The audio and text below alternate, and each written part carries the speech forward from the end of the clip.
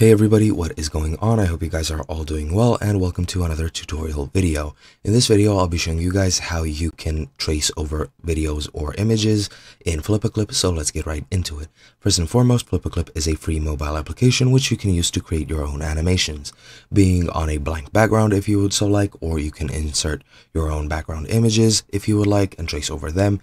Or create animations over them, and so on and so forth. The only thing is that you do need a premium version if you would like to export your projects without the FlipaClip watermark over the final product.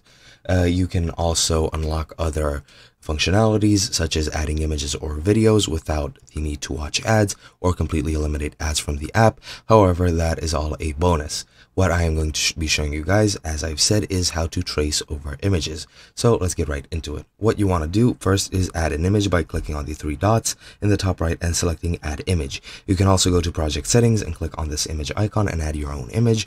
However, that will set that image as the background for all slides and it'll be at the end animation. It'll be in the actual animation video itself, and that's not what we want to happen. What you want to do is click on the three dots and click add an image, and let me just add an image quickly and I'll get back to you when I do.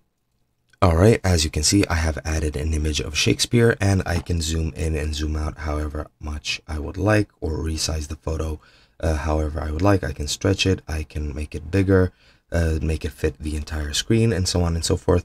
But yeah, as you can see, I have added the image, and if I add another slide or a frame, it does not show that image. So now what you can do is, if you have a stylus, you can do that much more accurately. However, I do not. Just select the brush and just trace over it, and once you do, you will have all the things saved, and when you actually play the animation, it shows the image. However, then you can just delete the image if you would so choose. And once you delete the image, I don't know how to do that. Well, I guess you could do it like that, but yeah, you can just delete the image afterwards or just fill in the background and save your traced things there. And that is pretty much all there is to it. Hope you guys enjoyed, and I'll be seeing you guys next time.